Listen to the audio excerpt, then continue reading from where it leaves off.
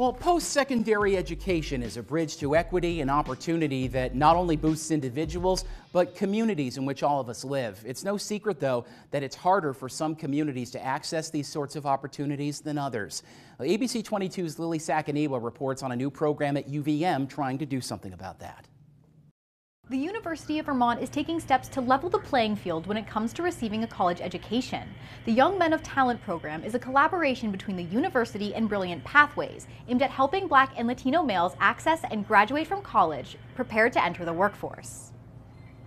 Brilliant Pathways reports Black and Latino men are 3 times less likely to attain a degree than their white peers. And in the last 10 years, college enrollment for Black and Latino males have dropped 15% and 10% respectively. Rick Dalton, CEO of Brilliant Pathways, says the Young Men of Talent program will attack this crisis head-on.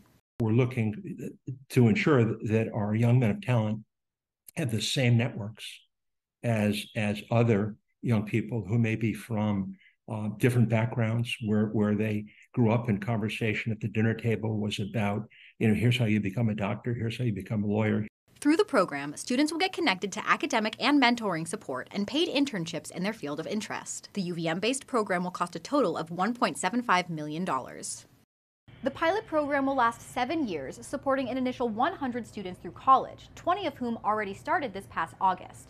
The remaining 80 will be broken up into 2 groups of 40, with one beginning in fall 2024 and the other in 2025. In the newsroom, Lily Sakaniwa, ABC 22 News.